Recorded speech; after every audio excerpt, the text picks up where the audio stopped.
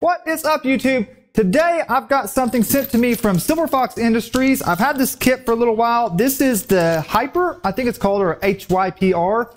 This is a Nerf blaster kit. It's like a muzzleloader kit. This kit comes with everything except for the 3D printed parts. It's got this little glass tube here. Not sure, we're gonna get to that. Looks like a little thing of oil. And let's see what's inside. Looks like a rope, maybe a scrunchie for your wife or girlfriend's hair. No, not really. Looks like some stretchy bits here. Two, and then another one. We got all kinds of screws in here. Another little tube. And we got some rubber seals. 3 big ones and 1 small one. Other than that, we got some hardware. Looks like some pins. Whoa, those got little holes in them. Okay. Yeah, these are pins actually. So there's a slit down the middle. And a whole bunch of screws. So let's get the printed parts up here and show you how simple it is to put this thing together.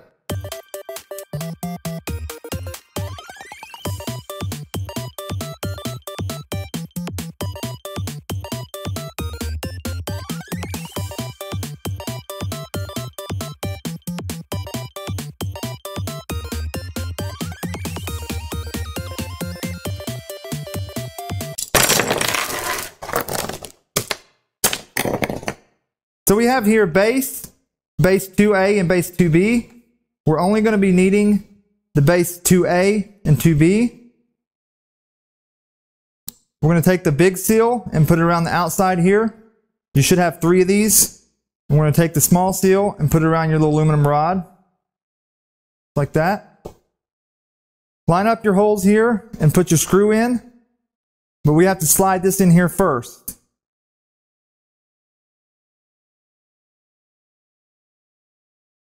Line them up. Knock them down.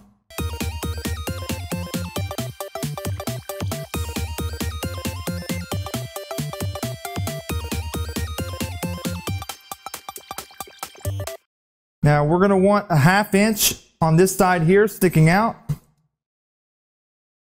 So we're going to push that back until it gets to a 1/2 inch. Like that. Now we're going to slide the part that's got the O-ring into this glass tube. Don't lubricate this. Like that. For this part, we're going to need the plunger, the con rod, and the O-rings. I'm going to put it on here. So one side of this is big, and also you can tell with the basically arrow pointing at it, line it up here. We're going to put a screw in each side.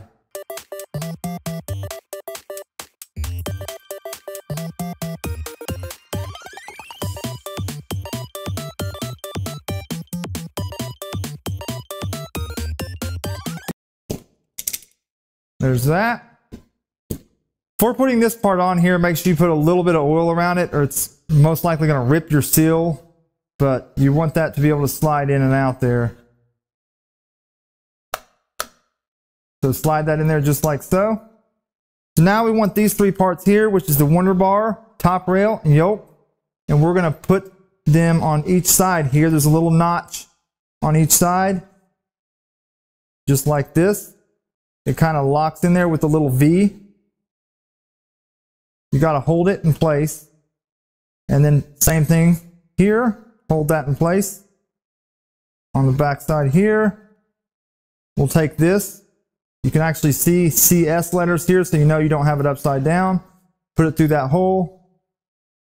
Line these 2 holes up and we're going to put screws in those.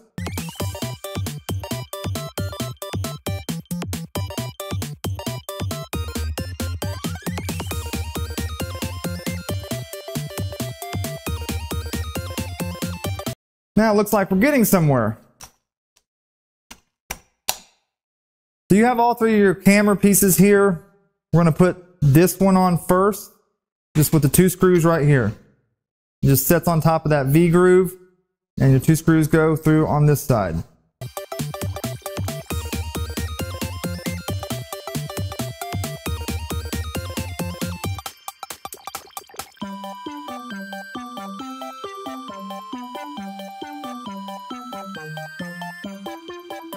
So you're going to want to take your pins that came with your kit and check these holes. They should have a loose fit in all of them.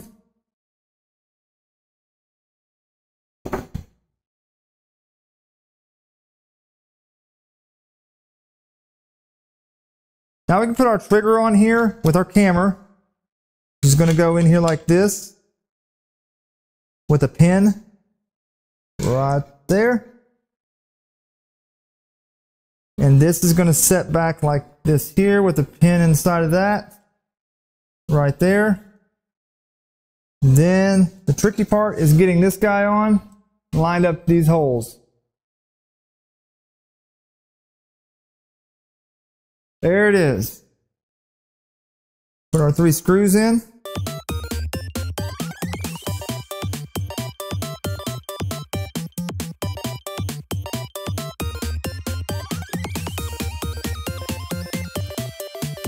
So what we're going to need to do is put the rest of the camera together, which holds this other side.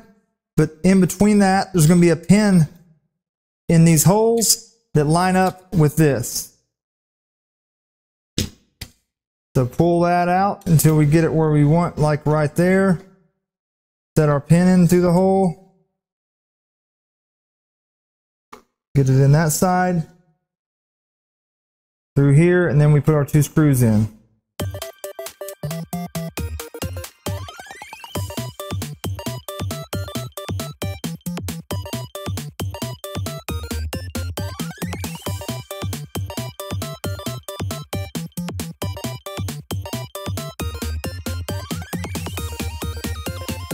We put our rail max on now. It's going to have 2 screws that hold it there and there. And it's also got 2 holes up top in the front there for pins. We'll drop those in there. Slide them in.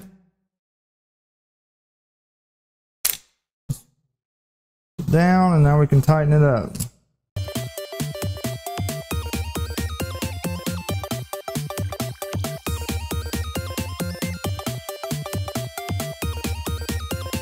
So we end up getting 3 little elastic bands that are stretchy. One of them is really short. We use the short one to push up through the hole in the bottom, up through the top, and it goes through the trigger point here. It was not the easiest thing to get through there. So I ended up putting a little bit of that lubrication that comes with it on it inside and sliding it through to getting that through there. So we're going to tie a knot in the top here and a knot in the bottom. So it'll keep the trigger pulled down, something like this.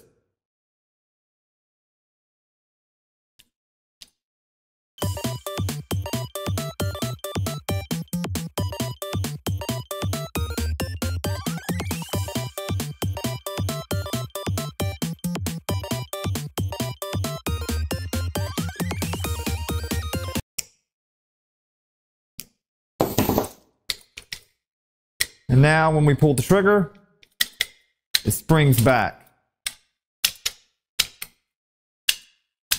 So now we get to wrap these straps on here. So there's a couple different ways to do it, and you can do 1 or 2. But what we're going to do is going to go around the front right here in these grooves. Going to go from there back here, underneath this little slot here, and back around, and the same thing in the front. And then you're going to tie it together.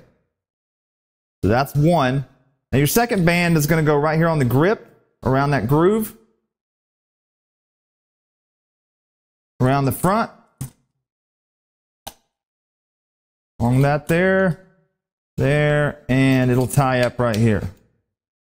Once you have those both on there, or even 1, you'll be able to. Nice. Let's strap those on. It may be easier just to go ahead and tie it in a knot. We're going to do that and then put it on so it's more balanced.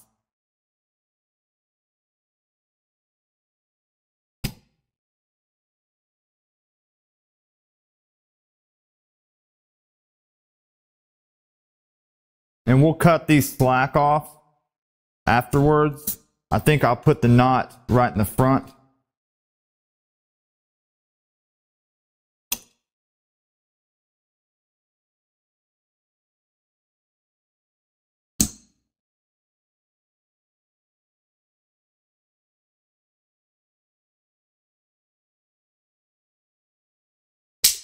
There's one.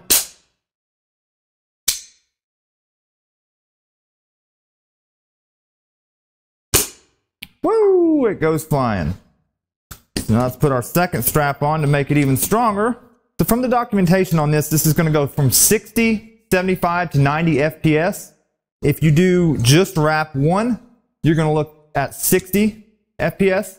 If you do wrap 1 and wrap 2, you're going to do 75. And if you do 2 of the wrap 1s, you're going to get 95 with full, that says full length darts. We're going to do 1 of each wrap 1 and wrap 2.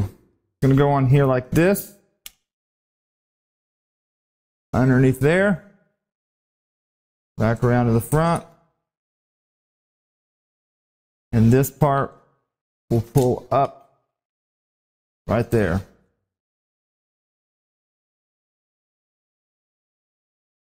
That's got some power on it, because I did tighten these up a little.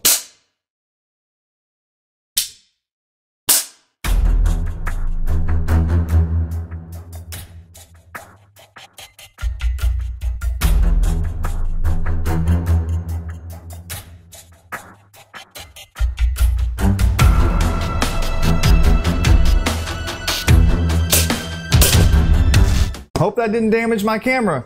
That thing's got some power. Very nice. This changes colors with the temperature as it changes. If it's a little hot, it changes to like a pink and almost white if it gets really hot. But it's actually very accurate. So, final thoughts. This thing's sweet. That's the final thoughts. Second thing that's cool about it. It's very inconspicuous. You can't even tell when I'm packing it right here. No one even sees that. So that's awesome about it. Very high powered. I've noticed it's very accurate. If you shoot someone with it direct to skin, it stings. Also, if you shoot it at your wall, it will put a dent in the drywall. So be very careful with that stuff. Kids at home, don't be shooting your drywall. Your dad will be mad when he has to patch that stuff up. Trust me. So I just want to say thanks to Silver Fox Industries. They sent this kit here so I could do this build. They got some really cool stuff on their website. Go check it out. This one was $20 minus the printed parts. You have to print the parts yourself. I also want to thank West 3D and Polymaker. Both of their filaments are included in this build. Actually, it's 50% of each. So 2 colors are Polymaker, 2 colors are Ambrosia by West 3D. All the links to these colors are going to be in the description of this video. Check them out. Thank you guys all for watching. Like, subscribe. I will see you next time.